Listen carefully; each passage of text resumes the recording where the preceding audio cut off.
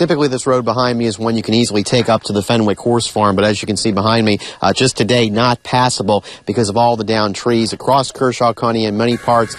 This was really the norm for today as crews worked to restore the damage brought on by Thursday's storm. The high winds that came through here Thursday night certainly made a mark. Several properties saw dozens of trees knocked down. That took out fences for livestock, but miraculously, though, there was no loss of life. Here at the horse farm, one barn was stripped of its roof while several horses were inside. A tree in back of that home fell on a trailer.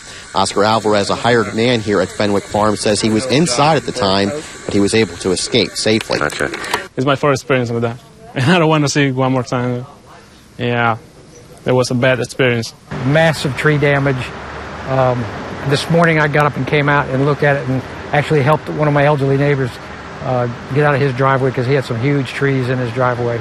The staff at Fenwick say they still haven't counted just how many trees were down because of Thursday's storm, but at this point they're putting it at about 50. And so far across the county throughout the course of Thursday, many homes in this area and in others without power because of yesterday's weather. Reporting in Kershaw County, Mike Kasuma, WIS News 10.